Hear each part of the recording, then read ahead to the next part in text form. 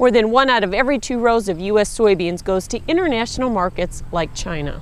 We export about 60% of the soybeans that we raise in the United States. Fully 1/3 of those soybeans that we raise today go to China. In fact, China has been an aggressive buyer of U.S. soybeans again this marketing year, which may push exports to record levels above 2 billion bushels. China buys whole beans. They have about 140% of the capacity they need to crush soybeans.